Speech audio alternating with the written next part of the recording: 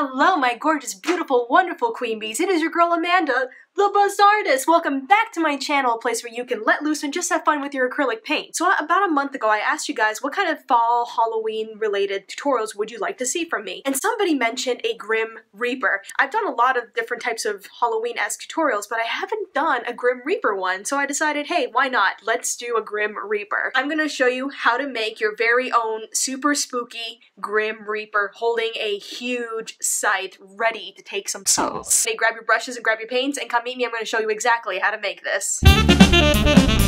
Yeah.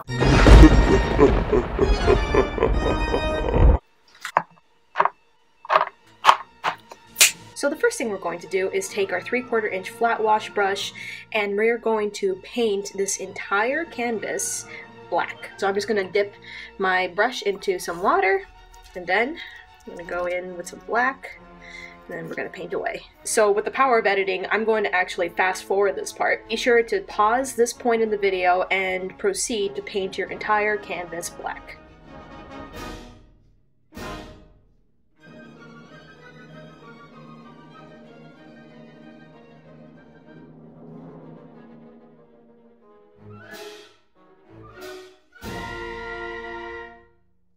Now that our canvas is dry, we're going to go ahead and start to make our Grim Reaper. So I'm going to start with my number 10 shader brush. I'm going to wet it with a little bit of water, and then we're going to dip it into some white. Now, the first thing I want to start with when doing our Grim Reaper is his scythe. So his scythe is kind of like a big prominent thing about this character. So I'm going to do that first to make sure we can fully see it in this painting. So we're going to start towards the top here. I want to do his scythe. That's kind of just leering up right on top of here, and then he's got his entire figure kind of on the bottom of the scythe. So what we're going to start to do is we're going to take the shader. And our shader is great because we can use the tip and get very nice crisp lines. So I'm going to start at the left top corner of our canvas, and I'm using the tip of my brush. I'm just going to make a curved line, just like so. And I'm going to probably stop it right around here. Don't be too concerned if it's not totally clean. You can always go back in and make little changes and whatnot. So I'm going to probably make a line like this. And then there's a little point, there's like a notch in the scythe. So I'm just going to paint a little dome like that using the tip of my brush. And then it's going to continue curving. Kind of like so. Curve, curve, curve, curve, curve. Till right about there, I think. That's where the tip is going to be. And then we're going to move it back up again. Now I'm just going to move it up like this using the tip.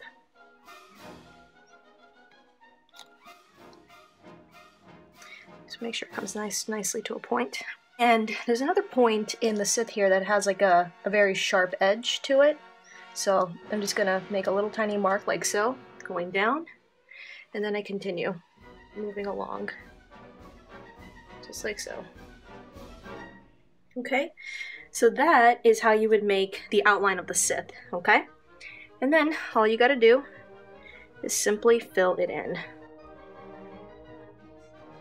And if you need to, you can always switch back and forth between some brushes. If you're not quite feeling this brush, you want to go with your detail round brush, you can totally do that.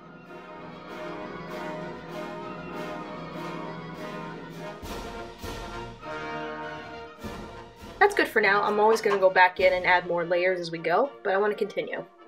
Next, we're going to do the actual Grim Reaper face. So our Grim Reaper face is, because we're only using white for this, it's going to have that nice ghostly aspect to it. So that's kind of what the image we're going for today. So I'm going to go back in with some white, and I want to start making his hood.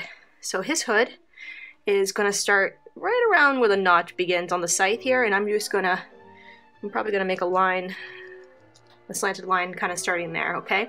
That's just a marker to let us know that we're going to start here. Using the tip of my brush, I'm going to make a line going around and across like this. Okay?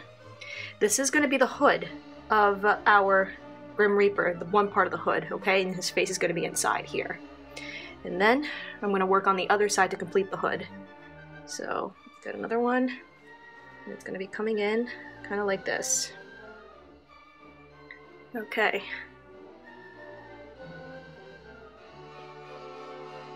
So you can already start to see that our Grim Reaper, his hood is pretty much flowy. It's going to be kind of drapey too. That's kind of what we're going for. All right, now I'm going to complete the hood. So he's facing this in this direction, so more of the hood on this side is going to be exposed. So using the tip of our brush, I'm just going to do kind of like folded lines, kind of like this. So it's like representing the flowiness of his hood. And it's going to go down and kind of cinch into the middle, just like so. And like that.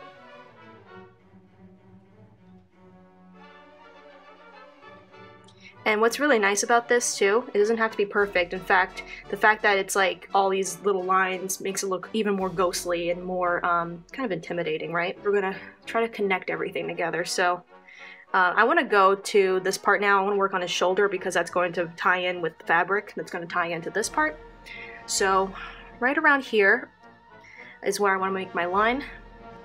That's going to be where our shoulder begins. And you can either use the broad side of your brush and bring it down like so, or you can use a tip, up to you.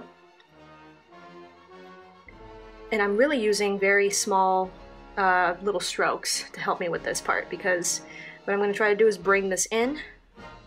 As you can see, this is going to be where his shoulder is, and it's showing that flowiness once again of that cloak that he's under. And the cloak is going to kind of go in like so, and then it's going to kind of go in up like this. So it's got a flow to it.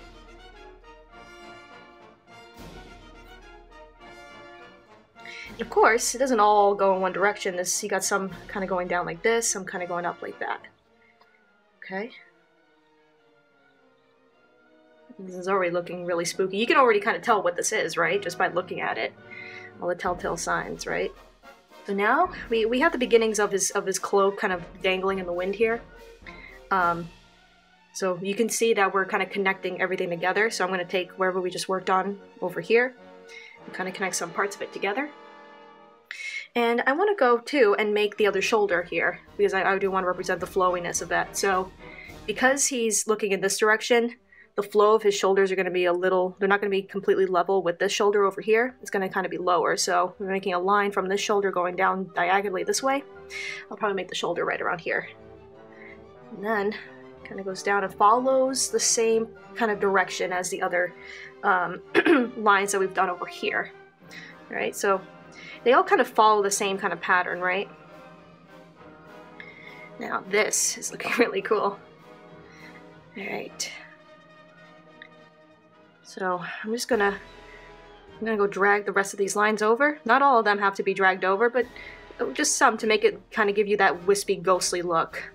Okay, and that's the beauty of this. So I'm gonna bring it down even more, like so. Okay. Yeah, that's so much fun. I love that. It's like you don't have to do very much with this. It's just the fact that you're putting this on against a black surface, it's really working a lot in your favor. And that's how easy this stuff can be. Okay.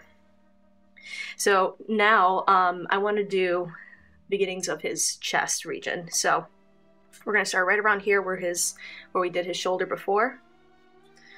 And I'm just going to bring a line coming down like so. Okay. So it's kind of going to look like this. And then I'm going to move out this way. Oh, it's so creepy, right? Someone actually suggested this tutorial, that's why I'm putting this out there. I always love your guys' ideas. I think it just makes it so much more fun to go ahead and make. Okay. So we got the makings of the beginning of his kind of like robe on the bottom here. And I'm just gonna maybe fan it out a little bit more just to kind of help bring this out, right? And he's got some sort of belt kind of happening like right around here. I'm not gonna do a whole belt. I just want to give the essence of a belt. And I'm only just doing that. I'm not carrying the line all the way forward, like all the way across like this. I'm just kind of doing it using the broad side of a brush like that. And that does it for me. You know, you're working with shadows, so that does just the trick for me. Okay, and I'm gonna work on more of the fabric wrinkles here. So of course, it's a very flowy robe. And of course, some of the stuff that we've done on top of here is going to connect into here. And it's going to come a little bit of lines coming up from here, a little bit of lines coming up from here. And I'm kind of going between using the tip of my brush and the broad side of my brush, and very lightly dragging whatever white paint I have over this, so it you know, gives it really that cool ghostly shade that we're looking for. Okay, that's how I like to think of it. Like ghosts, they're barely there, right? So you want to really ease up on your brush pressure and just take it really easy. And I'm using whatever remains. I'm not even dipping back into my brush here. I'm just taking whatever remains I have on my brush with the white and just kind of making a nice little outline, just so it looks like it's kind of illuminated in the darkness, and also gives it that ghostly appearance. Okay, it's wonders what you can do with a little bit of paint left on your brush, right? Even that can be art.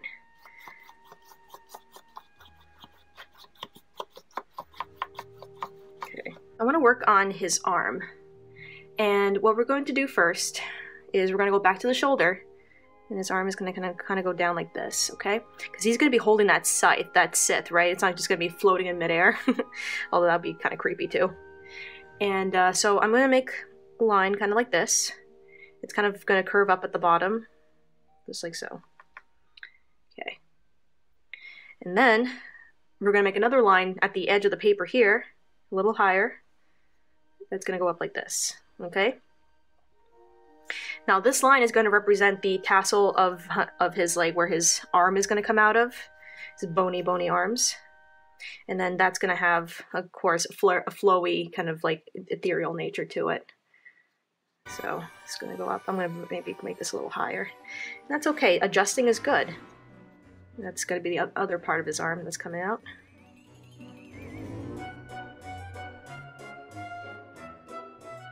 And again, if you felt like you messed up, or you know something didn't quite go as planned, it's okay. You have the black paint still. You can always go back later and fix things up. I'm actually pretty happy with how this came out.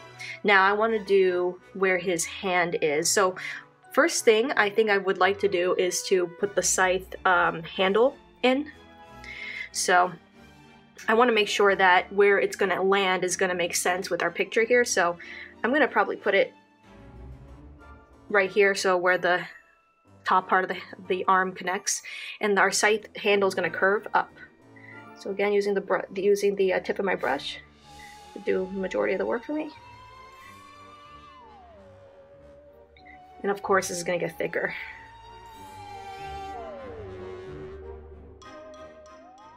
And it's going to go all the way to where his robe is. And I think I'm going to put it. Do I want to put it behind his robe or in front of it? Yeah, let's put it in front of it. It just looks like he's actively using it instead of just passively walking around with it. Like he's about to go get somebody's soul. Alright. Yeah, this is already looking super creepy. Love it. Now, I want to go and put his arm in. So we're going to start right around here. Where we made the like the sort of the top part of his, or not the top part of his arm, but like a little downwards, so like maybe right around here somewhere. So if the top part of his arm is here, we're going to start making the arm right around here. So I'm going to make a line kind of slanted to the left. Okay. Doesn't have to be crazy. This is just going to be his bony arm kind of sticking out. Okay.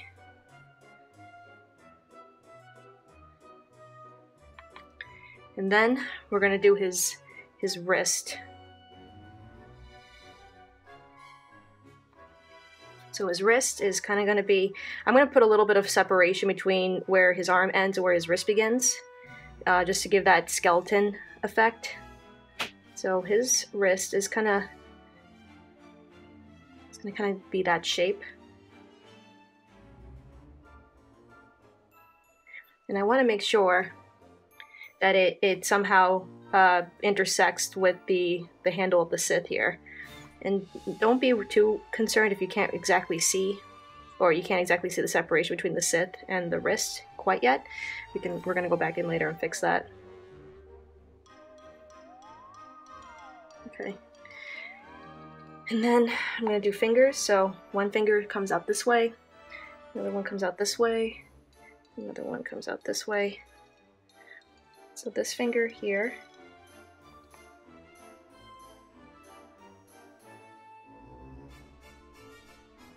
is going to connect in this way.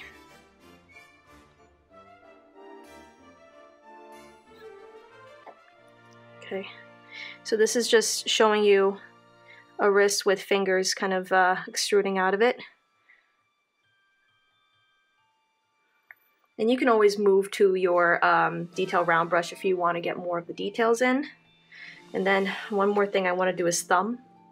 So his thumb is kind of out this way, just like so. Okay, that's pretty much it. Just a little line to show where the thumb is. Okay. All right. So yeah, sometimes it might look a little funny where his arm is. So I can always go back in with my black, which I'm gonna do in a second. But I'm just going to fill in the rest here, making sure.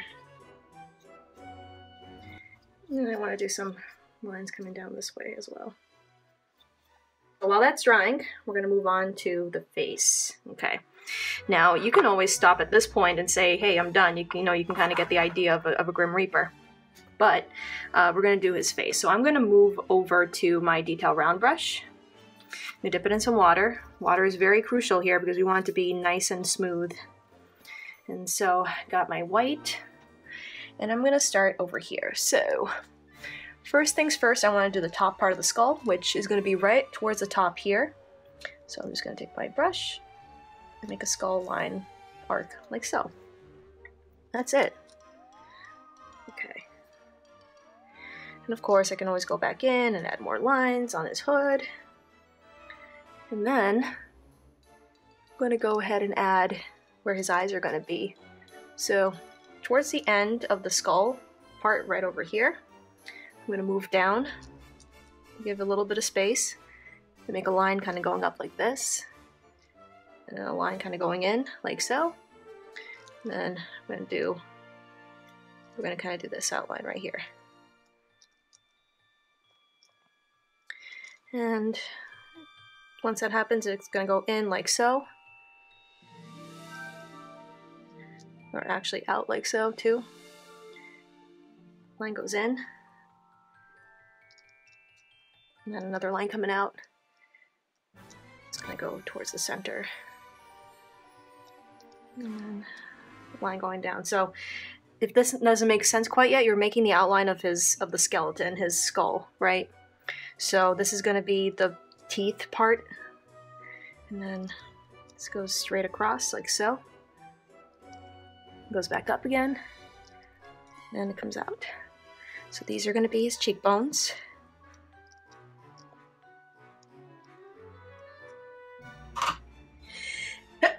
Excuse me.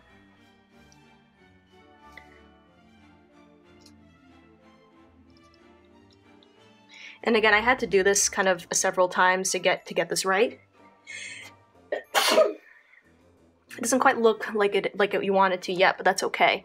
So I'm gonna fill this in, and we're gonna go back in with black later to put in the eye sockets.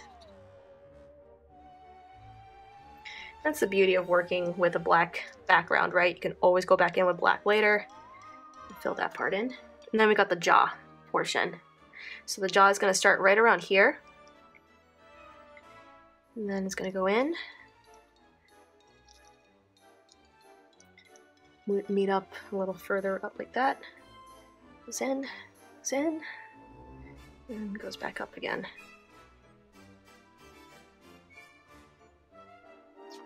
I know this all looks a little weird right now, but trust me, once you got all the pieces kind of working together, it's really going to look cool. Now there's a little bit of space, black space right over here. And I want to go and put a rib cage, okay, just the beginnings of a rib cage. So I'm going to make a line going down like this, right underneath where the chin is. And then we're going to do lines coming out like this, and then a line coming out like that. Okay, it's very subtle, but it'll do. Then I'm going to go in and add some of my details. So I'm going to wait for this part to dry, but while that's happening, I'm going to go back to my hand here and fix that part up a little bit more. So I'm going to go in with my detail round brush and this time put in my black paint, okay? Because now we're going to clean up the hand. So ideally, I want the hand to be a little bit more angular, so I'm going to start right around here with this hand and just fill that in with black. Okay. Make the robe kind of start a little lower. See, isn't it great? You can just use black to pretty much erase all the mistakes, right? And then I'm going to accentuate the joint differences and just thin out the arm bone.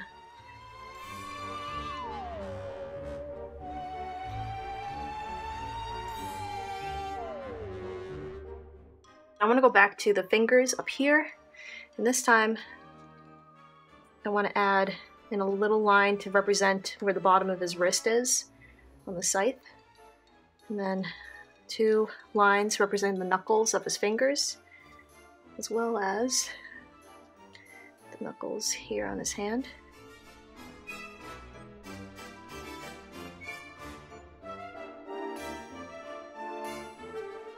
I want to fix up this arm. And then I can always adjust this with the white later on. Now going back to the eyes here, I want to put the eyeball of the skull in, so we're just going to go with black this time. And we're going to start right around here in this area. So we're going to make pretty much a rectangle. So we got a line coming down this way, line going in. It's not quite horizontal, it's slightly dipping to the bottom right here. Then it kind of goes up this way, and then goes in. So this is kind of giving that appearance of like an angry eye socket. And then same on the other end here. Make his eyes. It's got the same shape, except it's just the opposite direction. And we're gonna fill those in.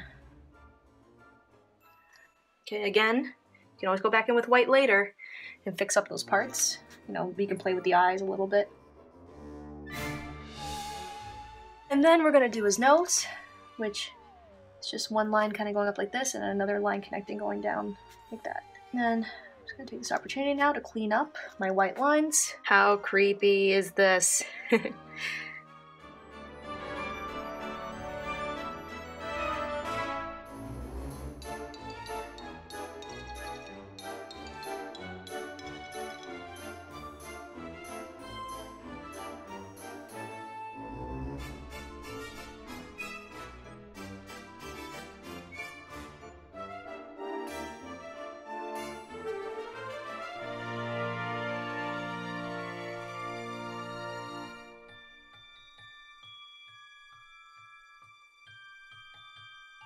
I'm also going to add some details to the scythe handle using my number 10 shader.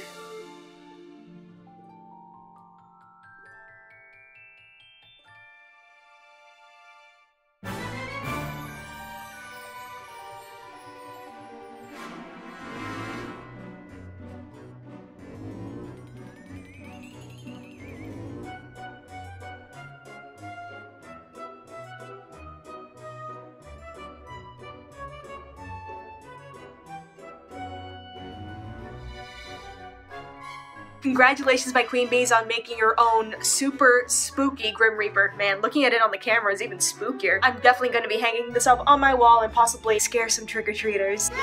If you guys enjoyed this tutorial, please be sure to give it a like, and if you subscribe to my channel, hit that like button, you know what to do, so that you can see more fun, awesome tutorials from me to you in the future. And if you guys didn't know, I actually just started a Patreon account. And if you're not sure what Patreon is, it's a place where creators like me can interact more intimately with their patrons, which could possibly be you. So if you want to become a patron of mine and get access to exclusive patron perks, like additional tutorials and many other cool little tidbits, please be sure to visit my Patreon link in the description below. I really appreciate it. And remember everybody, love yourself and always have fun with your acrylic paint. See you all next time. Bye!